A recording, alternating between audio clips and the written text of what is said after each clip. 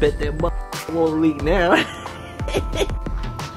What is happening, folks? Welcome back to the channel. Hope everyone out there is doing good. You feel me? It looks like none of you won that mega billions. You feel me?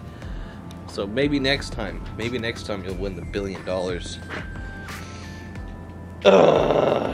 Alright, so as you saw in the little intro thing there, I'm gonna be, well, I didn't say anything. I'm gonna be putting this here motor back together with this here transmission there. I'm gonna run a Bluetooth clutch and flywheel kit because I can. Always remember to put pins in the legs of your engine hoist. I got really lucky here because it was on the engine stand.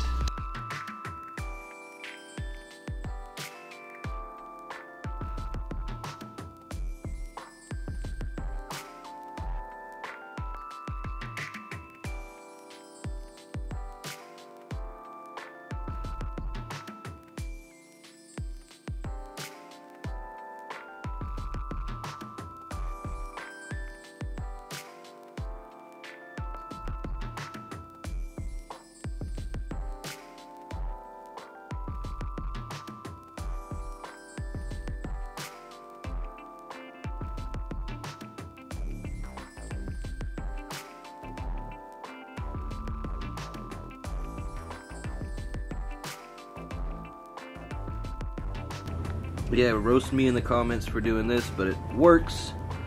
Yeah, so time to get the transmission on and then decide whether or not I want to throw this thing in here. So let's get to it.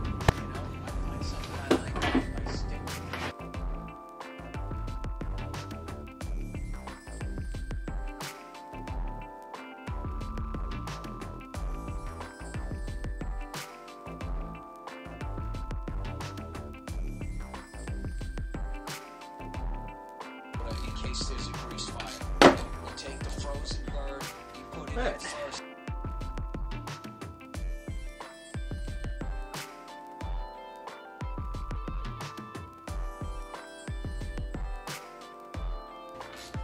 Alright. Looking good, feeling better. Looking good and feeling better. Alright, that transmission is on. Go ahead and get this resituated on the dolly again and probably call it a night. Or not, maybe I'll put it in the car. Alright folks, so as you can probably tell, I'm going to call the video here for tonight. It is like 3:30. I just got done cleaning up everything, sweeping for the first time in a couple weeks. 3:21, I'm sorry for lying to you. But yeah, I mean, I'm stoked. I'm back to where I was like a month and a half ago when I tipped the motor over and cracked the return line because my welds were just paper thin after I got done cleaning them.